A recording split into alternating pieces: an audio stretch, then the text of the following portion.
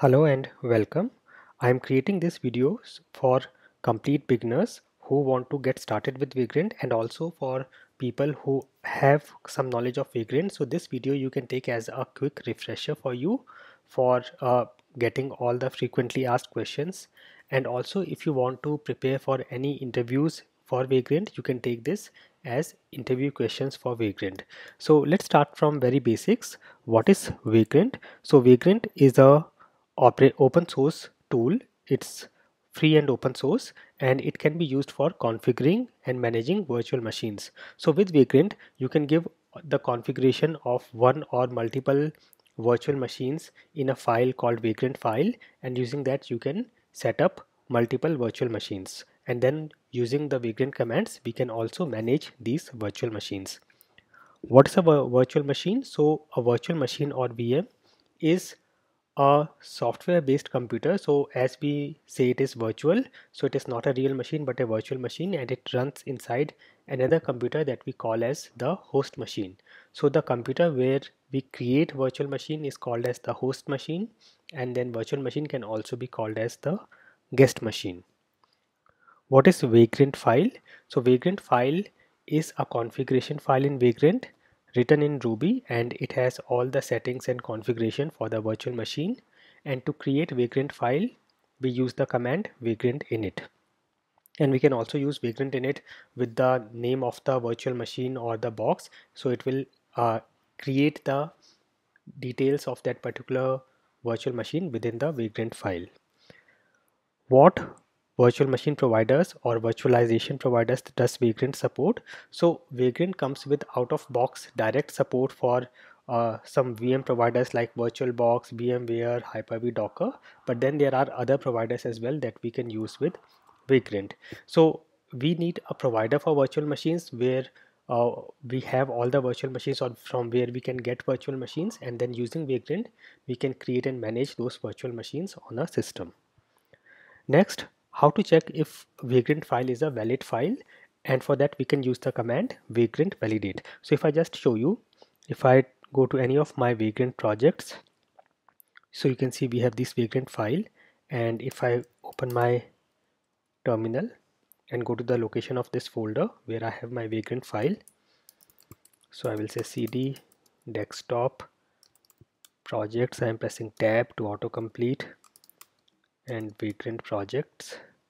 If I say ls, you can see this is my Vagrant file here, and I will say vagrant validate, and this will check and tell if it is a valid Vagrant file or not. If there are any errors, any issues, syntax errors or any other things, it will tell you that that it is not a valid syntax or valid file, and will also tell you the details, what is missing or what is wrong. So after creating a Vagrant file, always run this command. Then how do I start a virtual machine using Vagrant? For that we use the command vagrant up, and we have to run this command in the directory or folder which contains the Vagrant file. Okay, so this is important. This commands, Vagrant commands, most of the Vagrant commands will only work in the directory where we have the Vagrant file. There are some global commands as well, but most of these commands will run from the folder having the Vagrant file. How do I access a virtual machine's shell, or how do we connect to the virtual machine? So after the virtual machine is up and running, you can check using the command vagrant status. After you say vagrant up, you can say vagrant status and check if the virtual machine is up and running. And then using vagrant SSH, we can go inside the virtual machine. So in this particular environment, this is the machine which is as of now off. I can try to look into a different environment, and the Vagrant environment means wherever you have a folder where you have a Vagrant file can be considered as a Vagrant environment, and we can have multiple Vagrant environments on the system. So let me just go to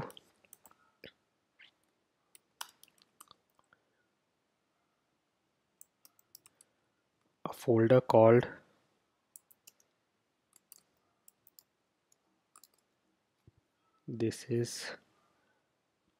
I will check the name, Ansible project demo. I was creating this for the Ansible demo, so do not worry, it is still, we are discussing about Vagrant, and here I have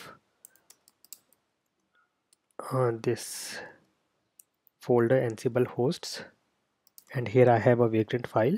So here I think some of my machines are running. If I say Vagrant status, it will show me if any machine is up and running here.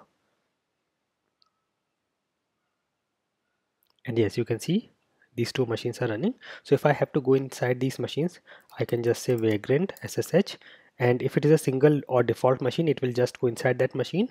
If there are multiple machines, I can also give the name of the machine like this, web or db. And if you just want to see how I have given these names, so here if I go inside and open this Vagrant file, I will open it in some better editor so that you can see the contents properly. Let me use VS Code. You can open in a textpad, notepad as well.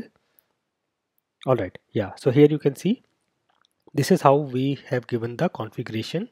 So this is a CentOS system, and then we have said config.vm.define, and here we can give the name and the host name. So these are two machines. So when we give the name and host name like this, we can then use these names in our Vagrant commands. Alright, so to stop a virtual machine, we use the command vagrant halt, and this will gracefully shut down the virtual machine.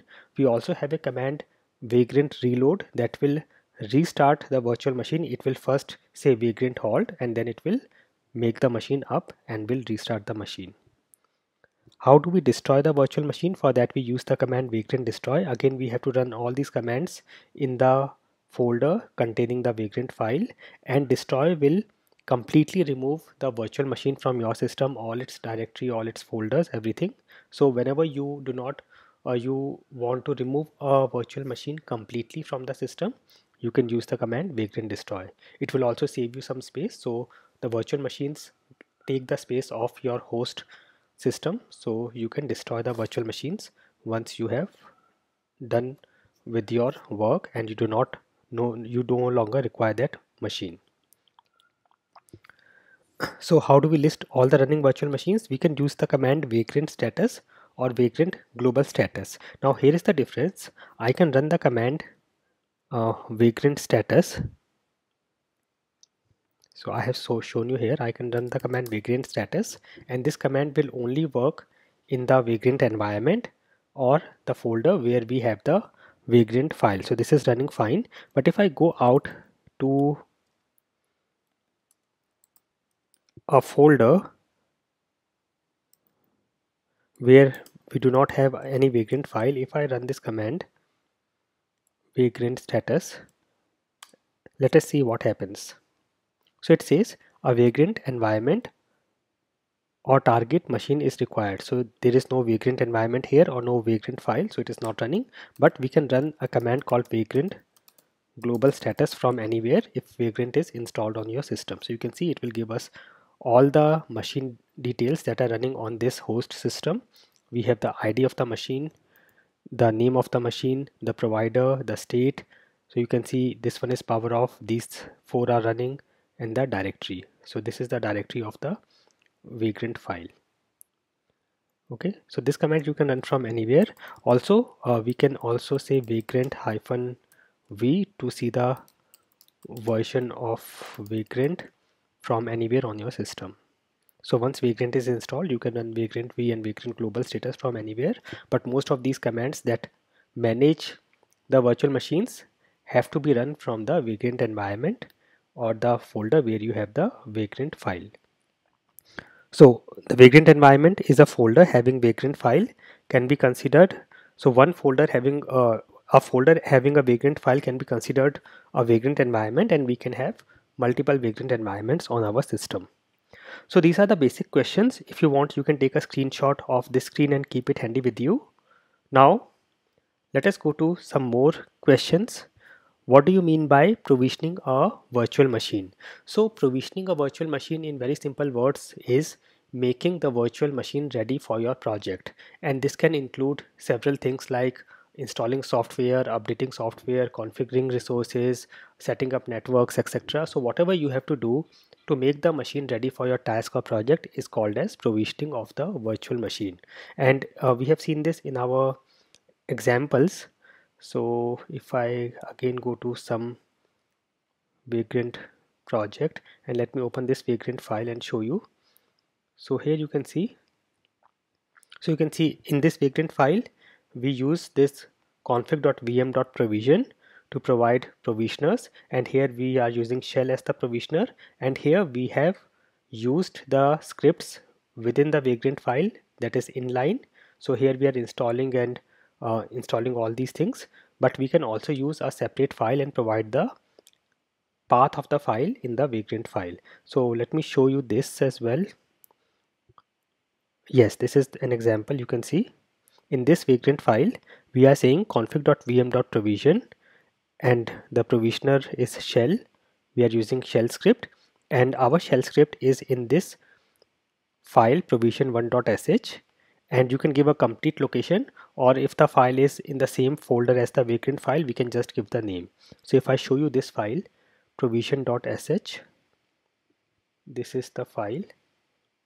So if I open it here, you can see this is the provisioning file where we are installing Apache web server on the virtual machine. We are starting it and we are making it ready.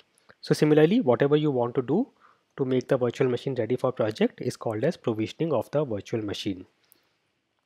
How do we share folders between host and guest? Now by default, the folder where you have your Vagrant file in the host machine is shared to a folder called Vagrant on the virtual machine. This happens by default even if you do not provide any configuration, but if you want, you can add this in the Vagrant file config.vm.synced folder, and you can give the path of the folder on the host machine and the path of the folder on the guest machine or the VM. So this will get synced and you can then share the resources using this folder.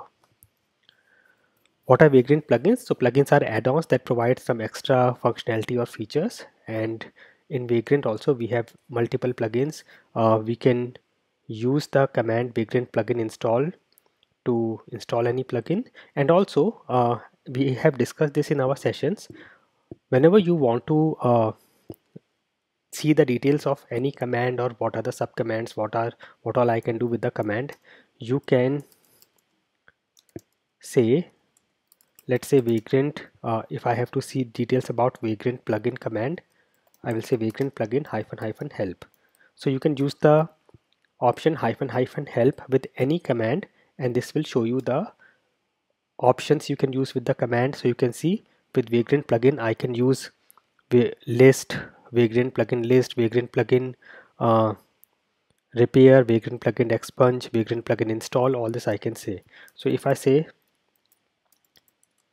Vagrant plugin list, it will show all the plugins available that I have installed earlier. So you can see these two plugins are available, and then we can use Vagrant plugin install with the plugin name to install the plugin. And I have already shown you in the sessions, if you search for Vagrant plugins list, you will get a page where you can see all the plugins available for Vagrant. Okay, so you can get it from here.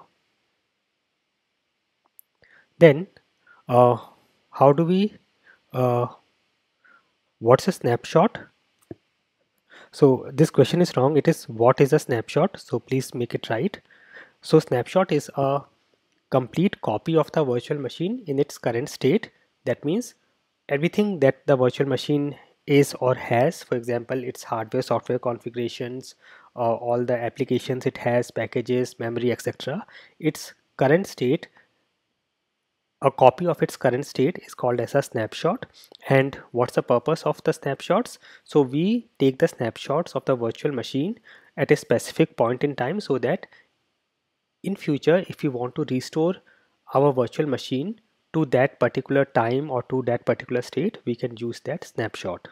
So we can use snapshot for restoring the virtual machines, and to create a snapshot we use Vagrant snapshot save and give a name to the snapshot. And again you can just say Vagrant snapshot -- help to see all the sub commands for this command. So you can say vagrant snapshot list, save, delete, etc. So if I say vagrant snapshot list, it will show me a list of snapshots I have already added on my system. As of now, there are no snapshots available in this particular Vagrant environment. So to restore it, once you have taken a snapshot, to restore at any time in future, you just use the command vagrant snapshot restore along with the name of the snapshot.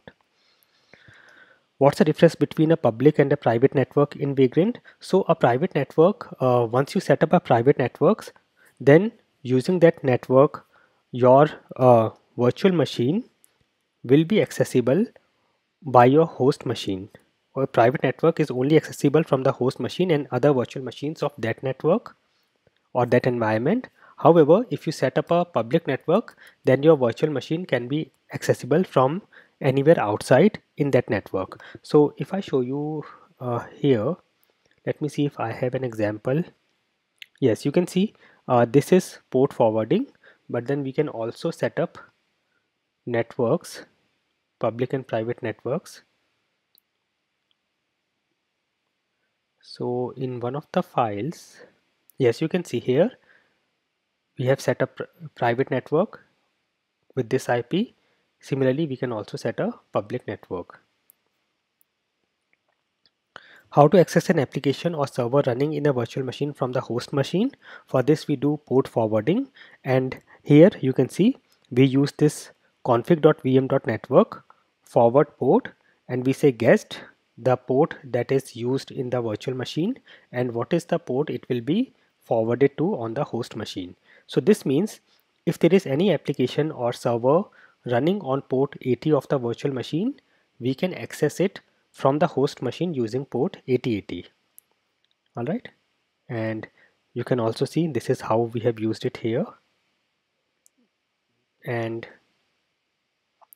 we can also say autocorrect true. That means just in case port 8080 is not available or busy with some other application, it will autocorrect, and there's a default range, but if we want we can also give our own range. So if we have to autocorrect, we can use any port between this range 8000 to 9000. Alright. And how do you configure a virtual machine's hardware settings in Vagrant? So again, we use the Vagrant file, and in the Vagrant file, we can set the hardware configuration and the software configuration. So let me show you some Vagrant file where I have this configuration done, or let me see this one.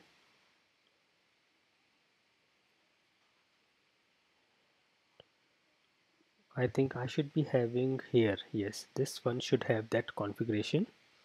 And yes, you can see here we can set the operating system we want, we can set the memory or the hard disk size, we can also set how many processors or CPU we want. So we can set up all this hardware configuration in the Vagrant file, and then Vagrant will bring up the machine, create the machine along with that particular configuration.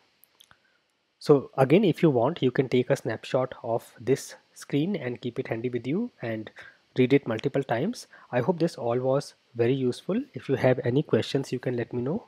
I will see you soon. Thank you for watching and never stop learning.